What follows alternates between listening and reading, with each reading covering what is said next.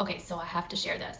I'm Tiffany, I'm a PA, but I'm also a GLP-1 advocate, and I have talked to thousands of patients that are taking GLP-1s.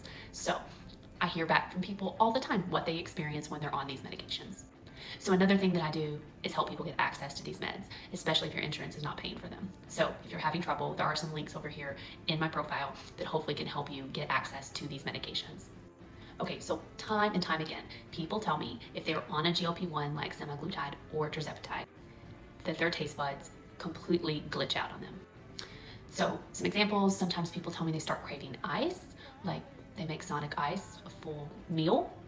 Or probably one of the most common things that I hear is that people who used to have a 2 coffee latte a day addiction tell me that they can't tolerate their coffee anymore. I had one person tell me it tastes like burnt tires. So what's going on? So GLP-1s do not just work in your stomach. They act on your hypothalamus, which is the part of your brain that regulates hunger and satiety, meaning how full you get and how quickly. They also regulate dopamine signaling.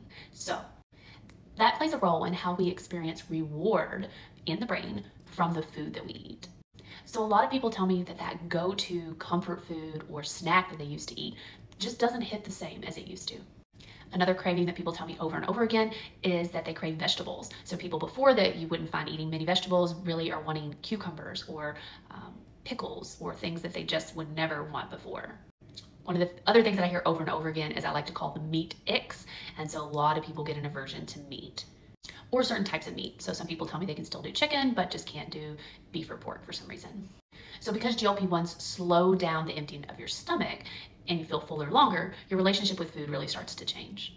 So sometimes new cravings pop up, old ones start to vanish. So it's weird, it's wild, sometimes it's temporary, but it's also a sign that the med is working on a deeper level. So again, not just the number on the scale, and this is not just about a reduced appetite. So I want to know, what things are you craving now that you're on a GLP-1, or what things can you not do anymore now that you're on a GLP-1? I love to get feedback from people, so drop them in the comments below, and just keep listening to your body. So your body's trying to speak to you all the time, and if you will just listen, it's going to tell you what to do.